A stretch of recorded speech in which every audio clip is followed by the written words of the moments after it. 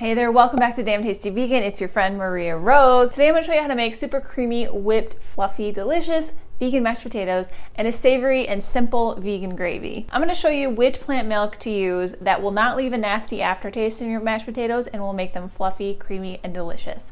So if you're ready to learn how to make this classic dish vegan, let's hang out for a bit and I will show you how. All right, so first we have to peel the potatoes, and I love using just golden potatoes, my absolute favorite potatoes for mashed potatoes. So just going to clean them off and peel them. And then I just roughly quarter them up. You want to make sure they're about the same size. This just helps it so that they cook a little bit quicker.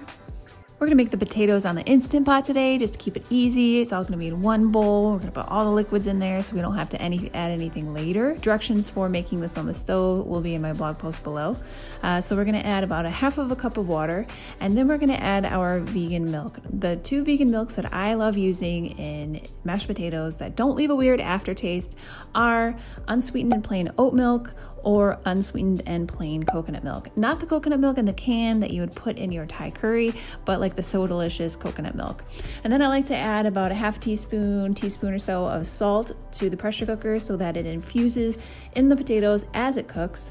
Then we add our unsweetened and plain oat milk. Yes, I add this all before because warmed milk in the mashed potatoes helps the mashed potatoes to stay nice and fluffy. So I like to just add it beforehand so it warms up with the mashed potatoes. Then we cook it for about 10 minutes on high pressure and then let it slow release for 3 minutes. After the 3 minutes, then you let it quick release. All right, now it's time to add your butter. Add as much as you'd like and just mash that up. If you want to make this a little bit more creamy, you can always add some vegan sour cream. Kite Hill is delicious. Highly recommend it, but you know, it's optional. And as always, taste your food and season it to however you'd like.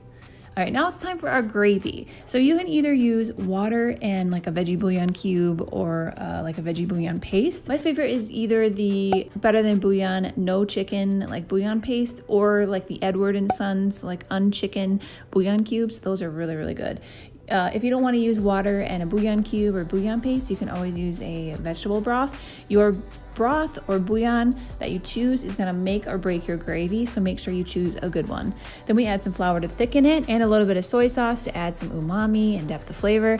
We add some nutritional yeast for the same thing. It's optional if you don't have nutritional yeast, don't worry about it, you don't have to add it. And we also add some garlic powder and some poultry seasoning to give it that Thanksgiving flavor. If you'd like to make this a little bit more rich, like traditional fatty, savory gravy, then you can add some vegan butter, however much you'd like. Maybe start with like a tablespoon, go from there. If you want it to be richer, just add some more.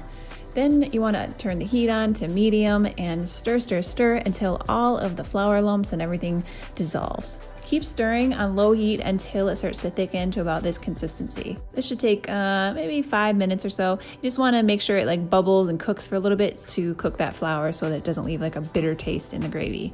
And this is the finished product, my friends. Amazing, fluffy, decadent, freaking delicious mashed potatoes. I hope you enjoyed this easy vegan recipe. This gravy is super easy and delicious. The mashed potatoes will blow your mind. It just goes to show that you can make anything vegan. So I hope you'll have a wonderful holiday. Please let me know if you have any questions below. Let me know what video you'd like to see next, and I will see you all very soon in the next video. Bye!